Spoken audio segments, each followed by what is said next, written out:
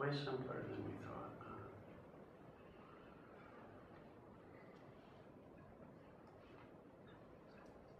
And then we get lost. We all will, you will. Which just means you get caught up in your thinking and it seems real again. It's part of being a human being. You know, part of it.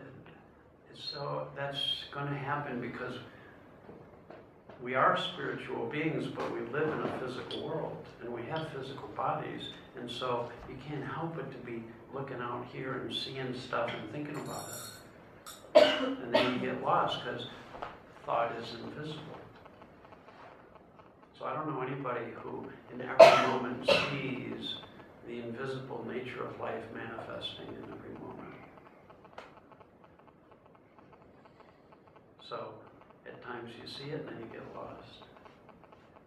And then when you wake up and you realize you've been lost, don't be hard on yourself. Be grateful you've seen it.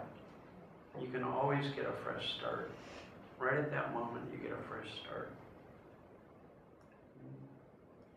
Just as you are. Remember I said it's a come as you are party?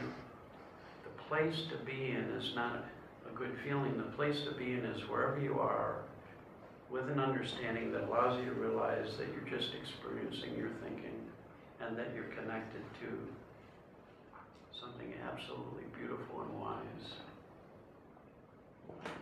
And you become more oriented toward just being open to that coming into you and living you and coming through you.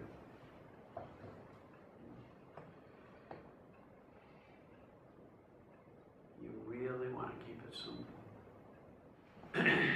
It was only because I would so often become confused because I wouldn't know what to do, because I'd have one thought, well, maybe I should do this, and then another thought, no, do this, and I would go back and forth in my head between those two ideas. And I would try to figure out which of those two was better. And the more I thought about it, the more confused I would get. Or I would end up just being sort of really ambivalent and I wouldn't act on things. And people say, what are you going to do? I don't know. And I'd get more and more anxious thinking about it, so I procrastinate or I put it off, or I get so tired of feeling that way, I would just go off, just impulsively do one thing or the other. And then a friend of mine helped me and said, well, those are just thoughts, Dicken. You shouldn't. There's two different thoughts. You let go of both of them. Your mind clears, something new can come in.